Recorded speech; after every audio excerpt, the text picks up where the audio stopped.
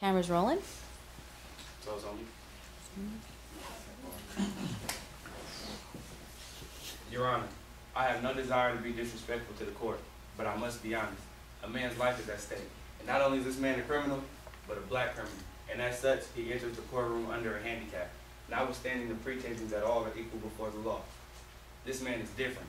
Even though his crime differs from similar crimes only by degree, the complex forces of society has isolated for us a symbol, a test symbol. The prejudice of men has stained the symbol like a germ stain for examination under the microscope.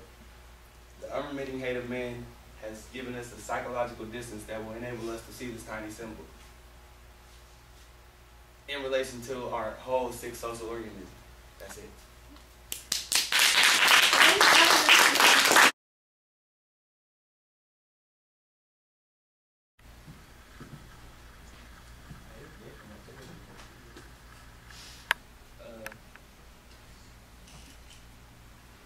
Research shows that about 1 in 7 East Bay children live in poverty.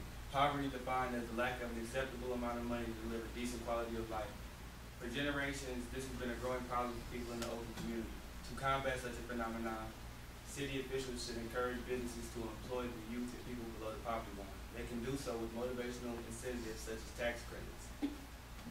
Hi. Good afternoon, judges. My name is DEANTAE Kennedy, and I am a senior at Fremont's Media Academy.